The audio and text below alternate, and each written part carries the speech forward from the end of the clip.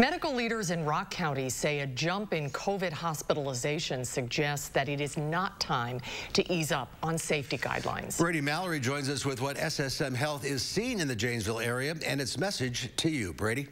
Here's the thing, SSM says it's not time to panic, but it is kind of seeing a repeat of what could lead to a spike in more serious COVID cases if people aren't careful.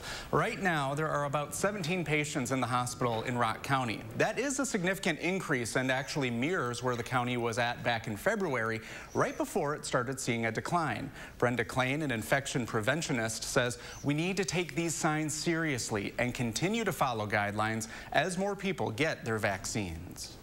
So we still need to be cautious. We still need to be careful.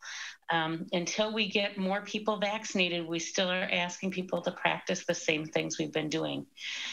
And I know we're all tired of it. I get it. I would really be happy not to wear the mask, and I'd really be happy to get together with more people. We're just not quite there yet. And she also reminds you to keep others in mind, like the healthcare workers, high-risk individuals, and the people still waiting to get vaccinated. The key to preventing more hospitalizations is to reach herd immunity. And to do that, we need to keep going with those vaccines. Yeah.